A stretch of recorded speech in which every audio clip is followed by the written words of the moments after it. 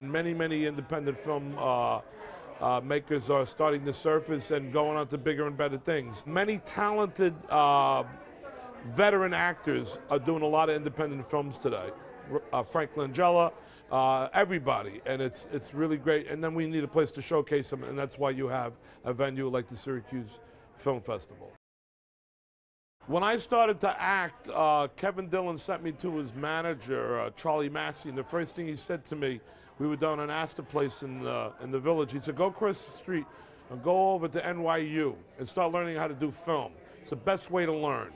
And I crossed the street, and I went downstairs to the lobby, and I looked up on a poster, and I started to audition for student films. Martin Scorsese, Francis Ford Coppola, Oliver Stone, Brian De Palma, all came out of NYU. It's go on and on and on. So it's very important for students, yes, to get involved with right from the beginning with the independent film festivals.